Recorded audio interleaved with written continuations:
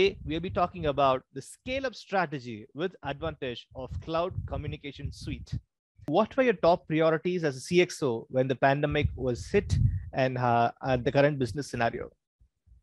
Adaptability became a challenge because nobody ever explored the idea of working from home. I think it took us probably 2 to 3 attempts of different trials of different softwares, different programs that we were planning to incorporate.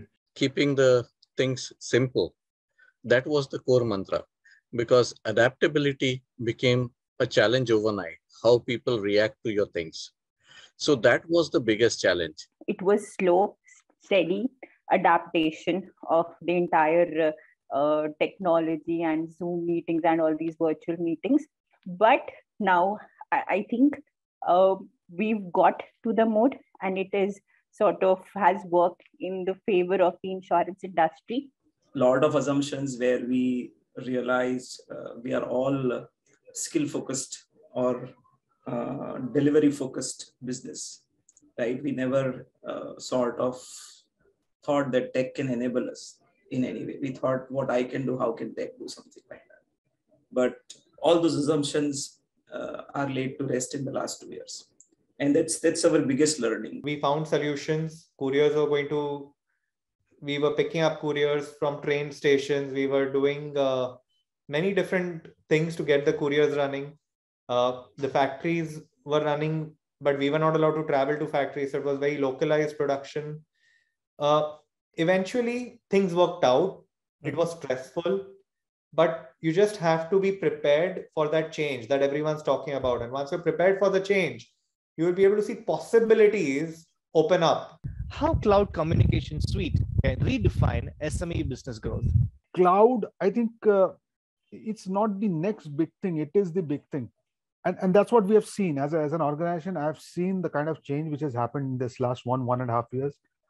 In particularly, I will just take an example of one of our products, which is a cloud telephony product. It's called a Smartflo. And that has worked remarkably. People who were not able to go to office and make calls to the clients, specifically in the BPO sector or in the KPO sector, we designed this solution so that from home, they can be in touch with their customers. N number of customization which is possible in order to generate reports, pertaining to that particular work. And it's done remarkably well. This product Smartflo, which is nothing but a cloud telephony solution. So I'd like to ask this panel a question. How does the pivot of Cloud Communication Suite can enhance the experience and efficiency among your customers? This is really going to help to even the minor issues that a BPO faces. I mean, to specifically talk about a city like Mumbai, during rains, it's really difficult to get to work. So today, if we have a cloud communication suite, I do not, without hampering my productivity or not having people at work, I still have an option to make sure that the work is 100% up. The cloud communication now, instead of being a luxury item, it is a necessity. So it is something that has become a mandatory for any organization, be it a small or large. Nobody can escape from a cloud communication suite kind of a thing. And all the meetings and communications are happening virtually. Approvals, workflows, which were there, some manual part was also involved in it. Now we are trying to automate the process as much as possible. We firmly believe that it's going to be something that is inbuilt within the infrastructure of an organization, and it's definitely saves on resources. It provides better security, and we also believe it's a shared responsibility. So, it's the hybrid model that most organizations that are, especially in the insurance space, are going to adopt. And cloud telephony definitely helps us to listen live, to listen at peace, at time, and it really helps us to monitor the quality of the services that we provide. Whether it's cloud on a virtual server or cloud on your server, but cloud is not only on the virtual server, but the point is a centralized database for accessing all your information is critical. and cloud is more secure than the normal servers. Also, when you are doing communication via the cloud with all the chat rooms that you can create on that, it kind of becomes easier now. What kind of technology adoption did you initiate to ensure that your business was continually going without being stopped? We have a team of developers, engineers who kind of customized and developed a lot of programs, uh, which really helped us to probably wear and tear and repair the issues that we faced over a period of time quicker than most of our competitors. There were many instances where we had to re-innovate the entire processes in this. Yes, the blessings in disguise was that unlike 5 years back, where connectivity was more of a challenge in the semi-urban areas or tier 3 cities kind of a thing, it was more balanced in this.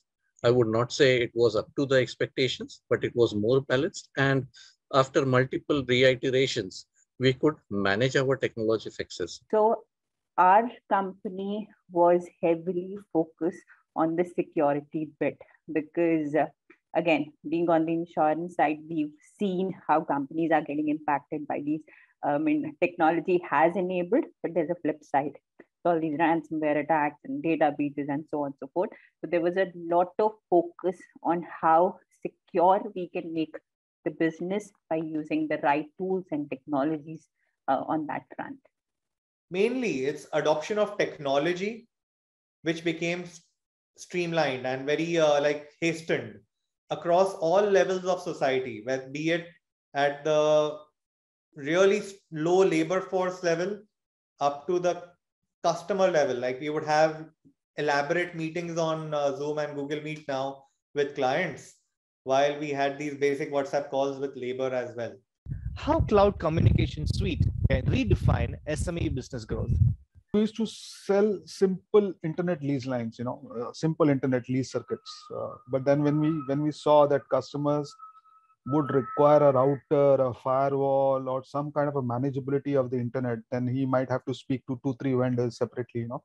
So we said, we as a telecom service provider, why can't we provide all these 3 things together? We had a platform that we designed where somebody can conduct a webinar, somebody can broadcast, a webcast launch, so this we quickly had some vendors with whom we tied up and we delivered these services to our customers. One voice solution, which has helped a lot of companies, specifically BPOs and KPOs, it's a cloud telephony suite, basically. We also designed a VPN solution, which you could access through your mobile. What kind of enterprise solutions do you think would be nice if it is available to enhance the productivity of your business? In our business, real-time monitoring is very, very important. I mean, I cannot wait till the end of the day to track the productivity and make judgments of my future plans or my any alterations in the strategy for the next day or the next week.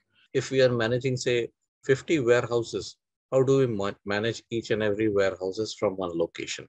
How is the quality of products that is there in the warehouse being mapped across? So we are evolving in this space. There are certain problems which have been resolved, but still there is a lot to go in this space as well. One thing that has held us back is we are completely reliant on the information that the customer is providing us.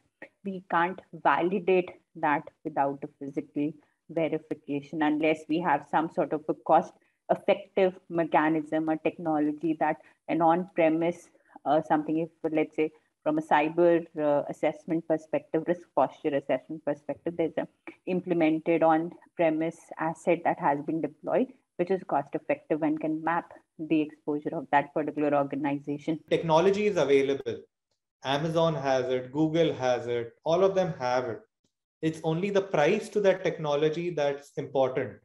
I spoke about the ones that are, when I say Amazon and Google, it's something that you use on a day-to-day basis. That's why I say it. In our industry, there are others that have it. AI, ML, all of them work. but the cost is prohibitively high. I was in touch with some others, and it's not feasible to implement these technologies. So when they can come at the right price is the question. What was that one major initiative for your company's growth? I think apart from wages, infrastructure is the highest cost for any organization. So our growth plans have that very much defined. Probably very soon we'll have an end to this discussion as well on how do we go about it for the future. So our plans is to grow digitally. And grow digitally means we have to maintain the communication, we have to maintain the channels, we have to get into the machine learnings and artificial intelligence. Our efforts in the future will be that for our clients, we provide solutions more on the digitized side. It's all about continuously evolving and seeing what might kick you off in the next 3 years, 4 years, 5 years. I think one needs to be digitally forward in order to exist, competitively in the market, irrespective of the kind of situation that we are in. It was a great session wherein I think we had a lot of things to learn, to share. I think I'm very sure that every panelist had at least one takeaway, which they might certainly get back and implement in their business to see how it works for them, right?